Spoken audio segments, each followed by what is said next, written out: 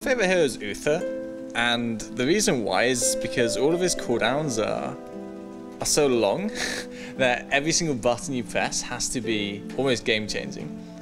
So I'm just going to do his head, basically. I am an amazing artist, secretly. What's your favorite painter then? Okay, I'm not an artist. Try and get some black with ice, and then I want a big hearty smile. I think I could sell this for a lot of money. Judging by modern art prices, this is maybe $1 million, you know, maybe something around that area. Dollars? Pounds actually, slightly higher, yeah.